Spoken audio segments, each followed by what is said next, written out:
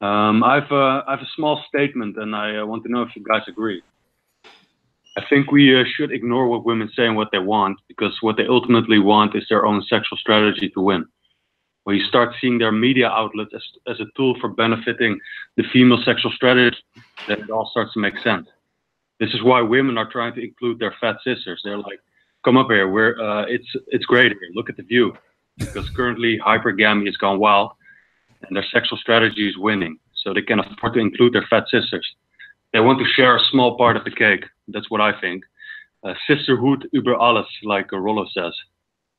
I also think life is war, and male sexual strategy versus female sexual strategy is war in every aspect. If one party wins, the other one loses, because that's how it goes. Right now, males at large are on the losing side. Of course, the top 10 to 20% is benefiting, but at large, the male sexual strategy is failing. Most men are not being able to fulfill their sexual strategy, the sexual strategy of impregnating as many women as possible. And the red pill is a pushback by males to make their sexual strategy work in this day and age, and to push back against female sexual strategy. Woo. That was a long statement, but I want to know what you guys think. Yeah, 100%. It's obviously, yeah, it's very much influenced by Rollo Tomasi's writing. So shout out to him, and I like all your guys' content. So keep it up. Thanks for the call, man. You listen, Brent from Netherlands, dropping truth bombs there, man.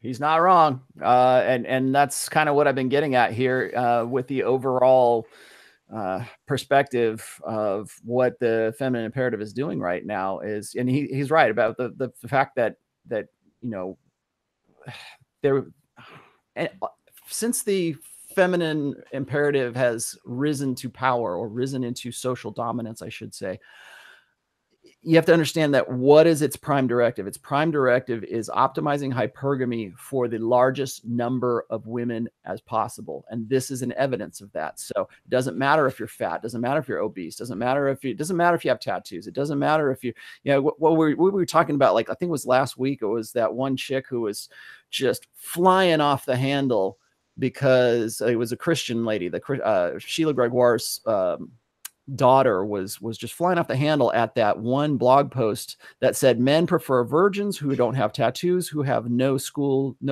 debt, and was just freaking out that anybody would post this, much less a woman. That sounds about right, actually. Yeah. And I wonder how much debt and how many tattoos she had. But look at the hostility of the response to that, and that is exactly what that last caller was talking about. Is like when you present truths like this, they have to hit back, and they hit back hard. And why? Because it's that outrageous to them. And I was just going to say this, is just us talking about this. We were talking about this before we came on the air. Just us talking about this, we run the risk of having ourselves, deplatformed. We run the risk of getting kicked off of Twitter just for saying that, because even if you just present a truth, it sounds like shaming, and it made somebody feel bad. That truth made somebody, a woman, feel bad, and therefore it's shaming. Therefore, we don't want to hear from you anymore. Delete. You know, listen, this happened to me on Instagram just this week. I posted a simple tweet that says I only have 2 requirements of my pilot, my doctor, my lawyer, and my surgeon: gray hair and a Y chromosome. It was up for 5 minutes, and boom, it was down. Damn. Somebody reported me. Yeah, well, you know, the thing with that is I think you guys know that I'm not that politically correct, and I usually just say shit most of the time, and I don't fucking care. I mean, it's how I speak anywhere, any place, any given time. Some people will come up to me and go, oh, you should really water that down or not. I don't fucking care. If I see something, I point to the facts. If the facts hurt your feelings, that's not my problem. That's your problem. I don't need to water down my stuff. In fact, I'm working on a video for my channel about the notion of kindness in the world, the way that men have always been told to be kind. Because I had this conversation with an ex-girlfriend, and that's part of how the relationship ended. Afterwards, I kept getting shamed about how I wasn't kind. Fuck that. You know what? If somebody's fat, I'm going to tell them they're fat. I don't care. Oh, yeah. I get that a lot. People, like, women will say, oh, if you would just change your tone, it would be, people would be more, they would accept your thing. No, it's not the tone. Why do you get on a fucking treadmill and lose some weight? Yeah. Right. It's not it's not the delivery. It's what I'm delivering.